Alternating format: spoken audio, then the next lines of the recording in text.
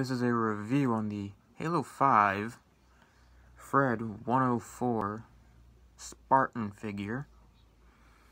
Now this is a figure by Mattel, and here's the box.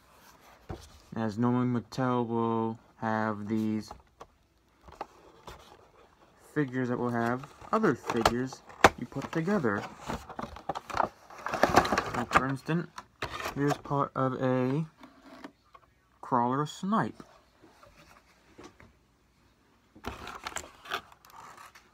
Now,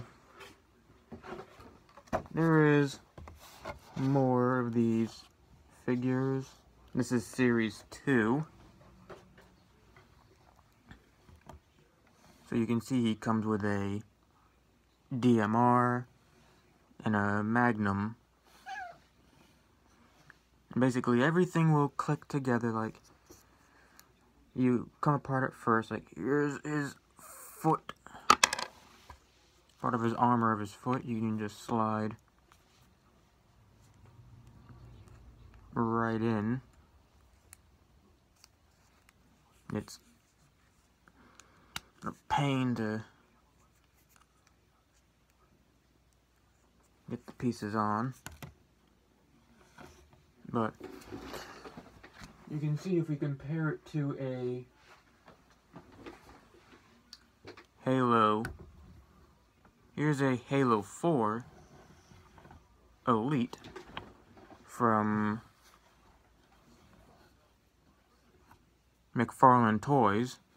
A little more expensive, build quality a little better than Mattel,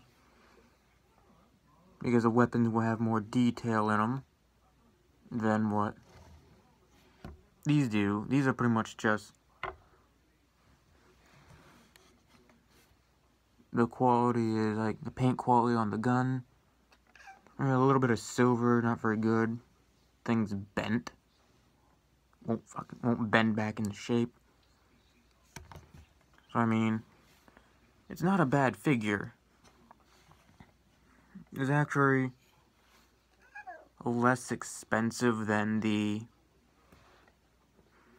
McFarlane Toys Halo figure.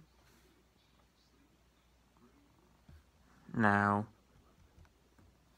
I actually, at Walmart, in US dollars, they cost around $19.99, so around like $20. I got this on clearance for $15. There was nothing wrong with it, so I didn't complain. Because you can obviously tell with a side-by-side comparison which is a better build quality for the figure. And you're gonna go with the McFarlane Toys because they add more detail into their figures. Unlike Mattel, where they have a little less quality. But besides the whole quality issue, it's still a pretty good figure to have. So, I would definitely recommend picking up one of the Halo 6 figures by McFarlane Toys if you want to have into like your Halo collection. So that's gonna be it for this review. If you want to see more reviews on like gaming figures and stuff, let me know, and I'll see you next time.